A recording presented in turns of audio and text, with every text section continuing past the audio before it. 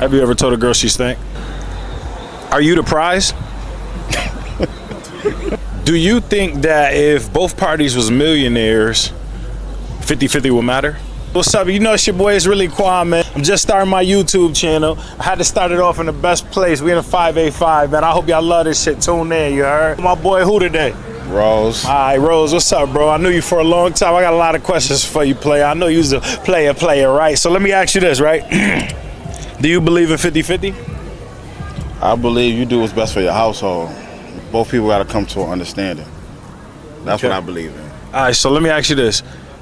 If you had a woman right now, what percentage would y'all do on the bills?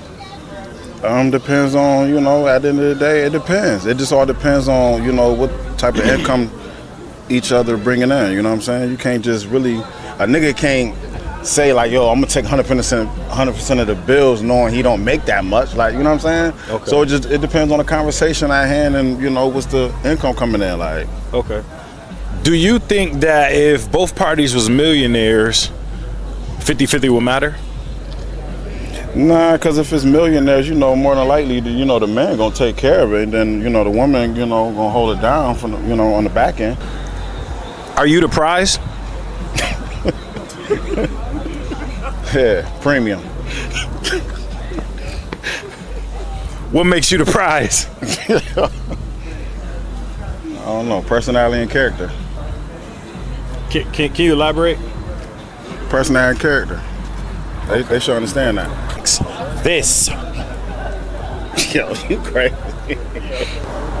What was one of the hardest things you had to tell a girl? Shit. I don't know. Like, Have you ever told a girl she stank?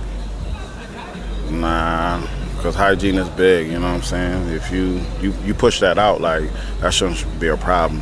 Because that's what you went to, right? You walking around smelling good, so it's like, why the fuck would you deal with a woman who ain't, you know what I'm saying? Hey, you pushing that out, right? Like we do, you know what I mean? So.